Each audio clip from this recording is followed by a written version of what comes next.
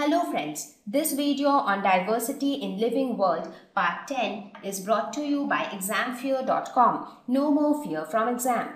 Let's look at the next level, that is order. So again, these are nothing but group of related families which have few similar characters. So now the similarities are gradually decreasing. So these are again families which are related to each other, which will have some similar characters. So families in an order are more closely related to each other than to families in any other order. Again, the same concept. So let us look at an example to understand this. We will follow the same example so that it becomes easier for you to compare and understand. So these three, they all belong to the same genus. When you compare a cat, they all belong to the same family. Now if you compare it with a dog, now appearance wise or look wise, there is no similarity that you see between a dog and a tiger or a dog or a cat. But if you consider the food habit, you see that all of them share a similar food habit. All of them are carnivorous animals. That means they all feed on flesh. They all eat flesh. So that is how we can even classify dogs with them. So we say that they are of the same order. So, and what is that order? That order is carnivora. So they all belong to carnivora. Dog, cat, leopard, tiger and lion. But when you talk about their families, they are different. When you talk about the family of a dog, dog belongs to a family called Calcidae. When you talk about the family of a cat or a leopard or a tiger or a lion, they all belong to the family Felidae, right? So if you talk about the genus for dog is again, it is, so when you talk about the genus for a dog, it is again different because it is Canis. For a cat, it is Felis, and for all these three, it is same, that is Panthera.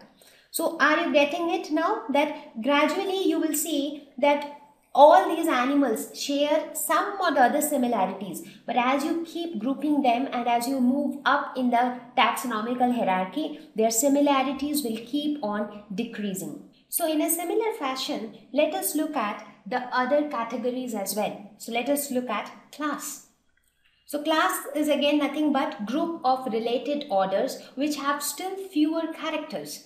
So again, let me take a similar kind of example. So when we considered lion, tiger and leopard, they all belonged to different species but same genus. When I included cat, it belonged to different genus but they all belong to the same family. When I included dog, since they all eat flesh, so they all belong to the same order. So now if I start comparing with organisms like monkey or human beings or even elephant, we see that there are certain things which are still common to all of them, and that is that they are all mammals, right? They all give birth to their young ones. So we can say that the class is Mammalia, and each of these organisms belong to the same class. So even though now the organisms which we have considered, for example, elephant belongs to a different order. Similarly, human beings belongs to a different order. Monkeys again, they also go for a different order. So their order and families, genus, species, everything is different, but they all fall under the category of Mammalia. So now if you compare a tiger with a human being, do you think that there are a lot of similarities? No. But they have got one basic similarity, that both of them are capable of giving birth to their young ones. And that is why they both fall under the same class, that is Mammalia. Right? So here also we can say that orders in one class are more closely related to each other than to orders in a different class. So if you compare the mammals with some other organisms, you will feel that the mammals share more common characteristics. Right? Okay. Let us now talk about phylum.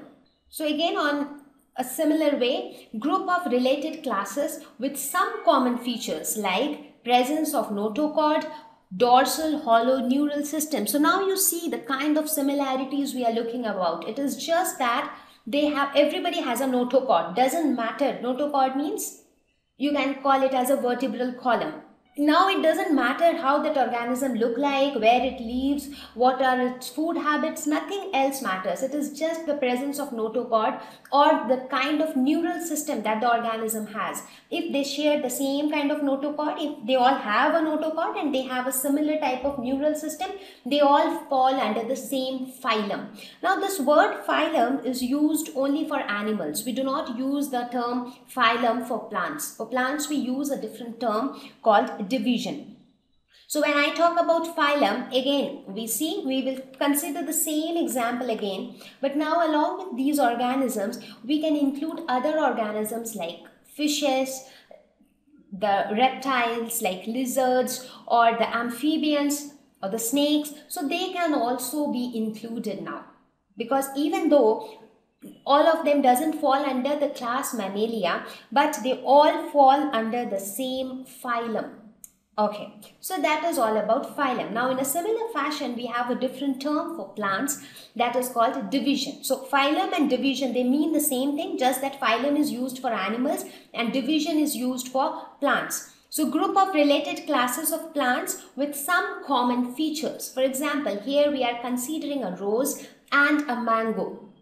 They are two different plants. They are of different species. So if you look at their scientific naming, now when we were talking about the binomial nomenclature, that was only these two terms. So what will be the binomial name for a rose? It will be Rosa gallica, the genus and the species. But if you want to know the entire history or the entire scientific classification of a rose, this is how you will write it. The kingdom it belongs to, the division it belongs to, the class it belongs to, order, family, genus and species. So this is the complete scientific classification of a rose.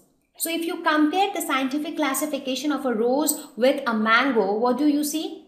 Both of them belong to the same kingdom. If you compare the division, you can see that this belongs to the division Angiospermae, that is the flowering plants, and this belongs to the division Magnoliophyta. So, well, Magnoliophyta and Angiospermae, they both refer to the flowering plants. It is just two different terminologies. So then again you can see, if you look at their species, genus, family, order, they are all different.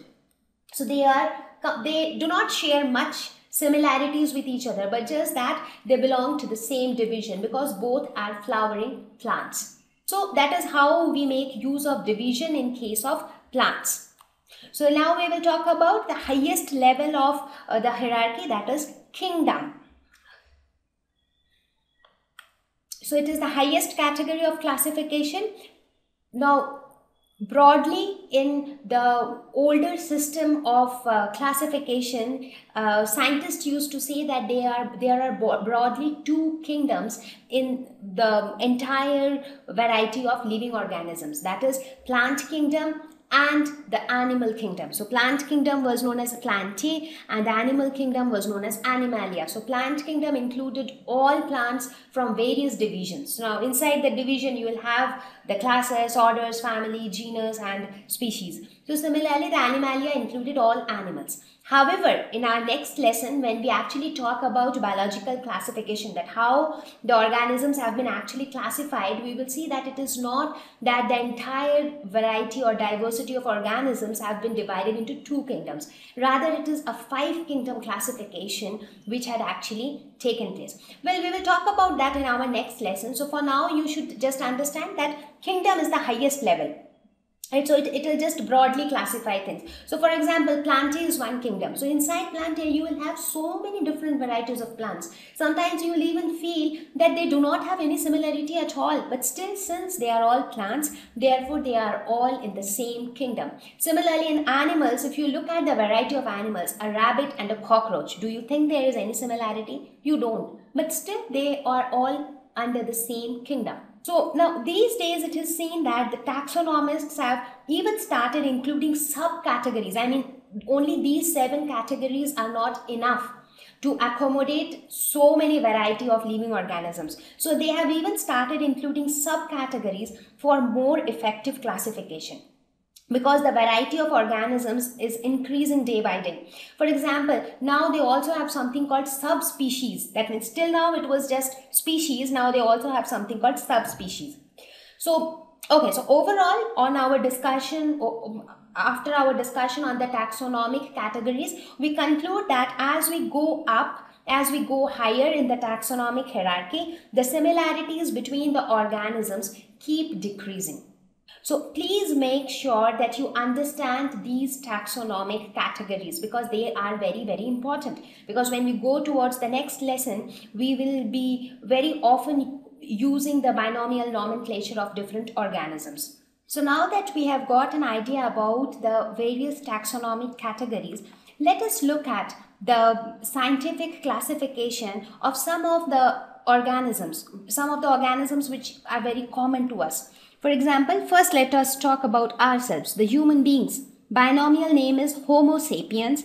See here, the binomial names are all written in italics. You remember the rules for nomenclature? So the genus is Homo, family is Hominidae, order is Primata, class is Mammalia, phylum is Chordata, and kingdom is Animalia. So here you can see all these human beings, dog, cat, lion, housefly, they all fall under the same kingdom, that is Animalia. Whereas rose, wheat, mango, they all fall under the kingdom Plantae. So now, I'm sure that I do not need to explain each of these to you. Now you can go through these yourselves and you can try to understand that how they have been put into the same family, or why they have been put into the same class or same order. So I hope that this topic on taxonomy was helpful to you and you have actually understood the concepts, right? Because that is very, very important. So our next topic would be taxonomical aids. So there we will see that how do we give such binomial names? How exactly it is done in real life. It is very easy to say things theoretically, that okay, we have this categories, so whenever you find a new organism, just put it into one of these categories. But how do we actually do that? So that is what we will see in taxonomical aids. Thank you. Please visit www.examfear.com to watch more videos, attempt free online test, get free study material, find tutors and mentors. Thank you once again.